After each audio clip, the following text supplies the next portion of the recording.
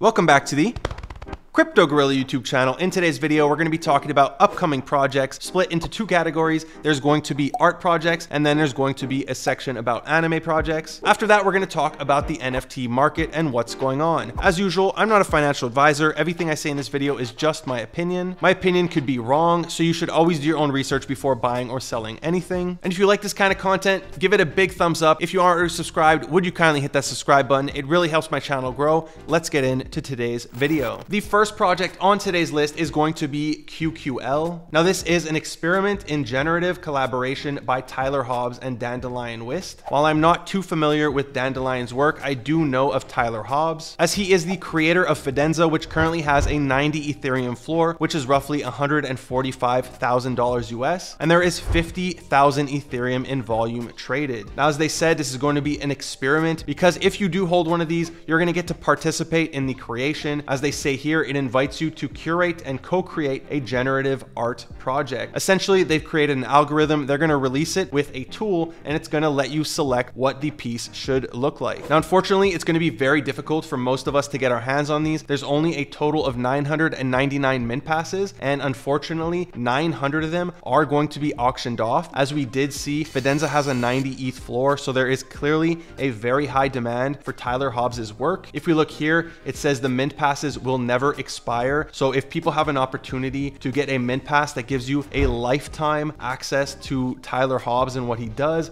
these I expect to sell for quite a lot. However, what interests me is going to be this 99 that they don't really mention. Are they going to be doing pre-mints? Are they going to be doing giveaways or collabs? That's really what I'm interested in, because that's the part that's hopefully more accessible, unless they're just saving them for the team or friends and family or something like that. Maybe they'll give them away to people in the Discord. They do have a Discord. It is very minimal, but to be determined. And as you can see here, it is going to be launching in September. The second project on today's list is going to be Industrial Melanism. Now, this one is launching on Doodle Labs, and it is powered by Art Blocks, and it's a project around the work of Neil Grayson.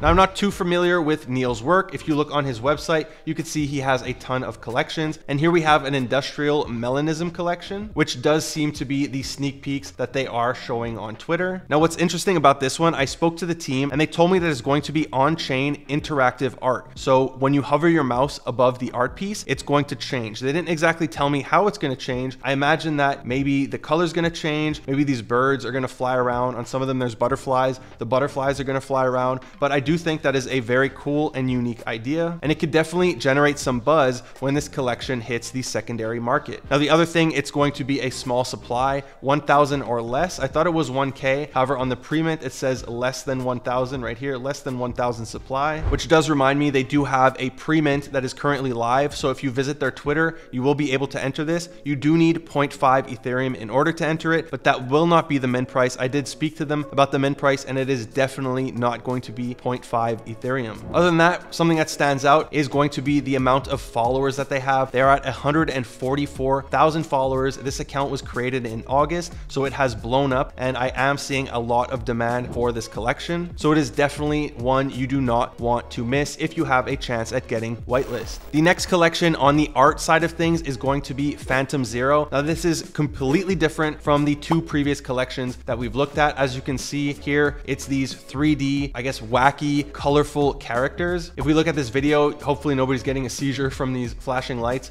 There is a big focus on the clothing, and the same goes with their collabs. They're collabing with a bunch of projects, and I really like how they're doing this. Here you can see it's with Lonely Pop. They use the Lonely Pop art style for the goggles, but also the jacket. They branded it with the Lonely Pop logo and the Lonely Pop art. They did the same thing with a ton of other collections. I'm going to be having a giveaway on my Twitter, link in the description down below if you want to follow me. And they did the same thing. They branded it with my gorilla logo. So I was really happy to see that. Now, the artist behind this is going to be Michael. I can't pronounce that. So Michael is the artist behind it. His pieces do sell for quite expensive on Super Rare, which is always a good sign. And part of the utility behind this collection is sort of like Random Character Collective, where if you hold the first piece, it's going to whitelist you for the next artist they bring on board, because they do plan on having a ton of artists. And they did leak to me who the second artist is going to be. It's going to be Pascal Blanchet. who I'm personally a fan of his work. It's this sci-fi comic book style, and I really like it. You can see a ton more pieces that haven't been sold as NFTs on his ArtStation,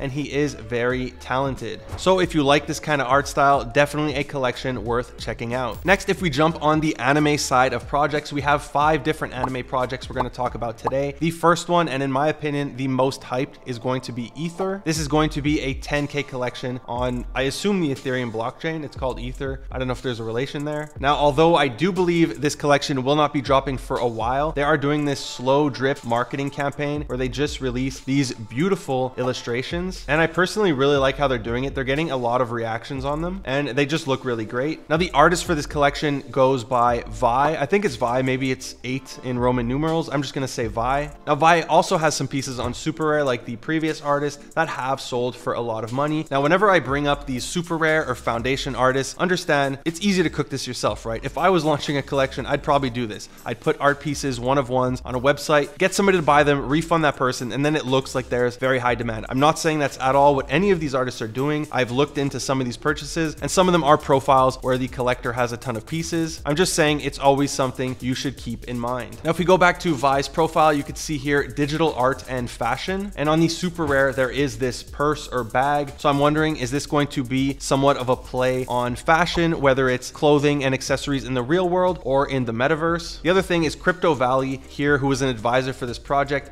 did tweet about the artist. And he said he was one of the first in the space to make fidgetals and has worked with some of the biggest projects like Artifact and also with Sony and FaZe. He also goes on to mention that Ether has been over a year in the making. So it does seem like they're cooking up a lot for this project in the background, and it is definitely one that I recommend trying your hardest to get whitelist for, as I am also doing that. The second anime style project on today's list is going to be, I think this is HTMKER. It seems like it has something to do with music. Here their location is studio, as if they're in the studio. So I'm going to call this HTMKER. If we look here, this video, although there's no music, I feel like they missed out on an opportunity to have music. You can see that there's notes in front of this character's face. All we have to go by is the art that they've been posting, and I'm a big fan of the art, which is why it made today's list. The other thing, if you look here, Discord invites are going to start on August 25th. By the time this video is posting, it is August 23rd, so you do still have time to get ready. Hopefully you can get in the Discord first. Maybe you'll get an OG role, and that is going to guarantee you whitelist. The third project on today's anime list is going to be Undefined. Now, this one I do not have much information on. As you can see here, they did drop the first full piece of,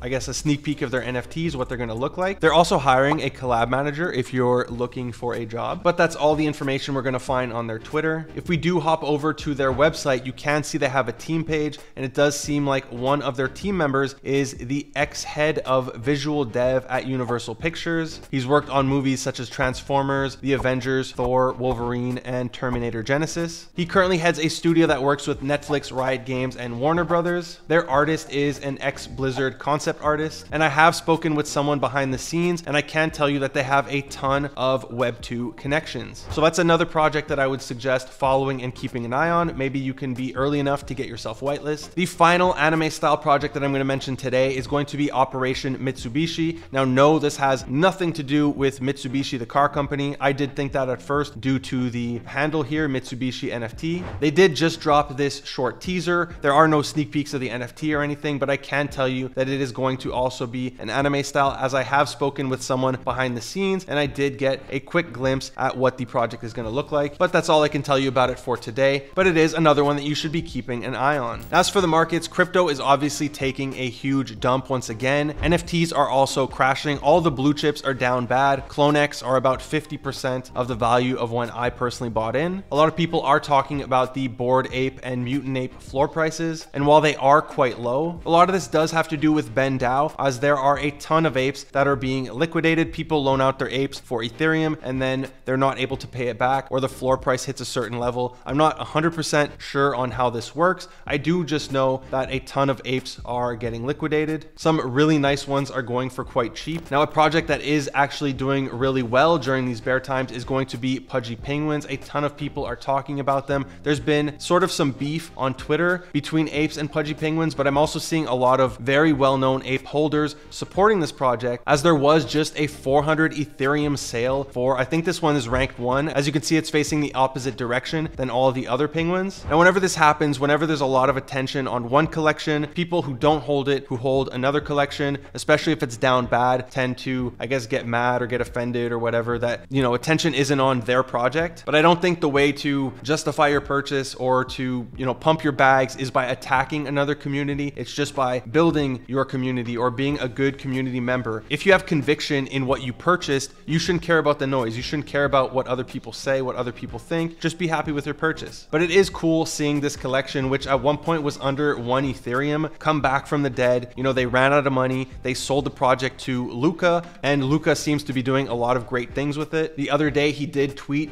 this plushie showing that they will be making Pudgy toys, and these look awesome. I really like that they went with a plushie and not like a vinyl figure. And these in stores around Christmas time, I can see a lot of kids, a lot of people wanting them, especially people who don't know what Pudgy penguins are and who aren't involved in the Web3 space. So this is a great move on their behalf. Now, of course, we're going to see a bunch of derivatives. The first one we saw was Pudgy Pepes. These were flying. I believe they hit a 0.04 floor. It's going to be interesting to see where the price is at by the time this video drops, since I film it 12 hours in advance. But of course, when there's attention on one collection, we're going to get a ton of derivatives, but it's always a risky play going for this kind of stuff. It can either take off like the rare Pepes did, they went to 1 ETH floor, or it can just be a quick pump and dump. The last project we're going to talk about is going to be Potatoes, as they did finally start their staking, and of course the Potatoes evolved. Now the floor did make it all the way to 1.7 prior to staking starting. In my opinion, had they launched staking 2 weeks ago or even 1 week ago when Ethereum hit 2K and there was a lot of hype in the market, I do believe these would have pumped if staking was ready. Unfortunately, it wasn't ready till now. They went down to roughly 1 Ethereum. However, these have been holding up quite well, especially considering market conditions. So I have 4 of them. My 4 are staked, and I'm looking forward to hopefully winning some whitelists for meme land. That's it for today's video. If you enjoyed it, give it a big thumbs up. If you aren't already subscribed, would you kindly hit that subscribe button? Thank you for watching the Crypto Gorilla. Peace.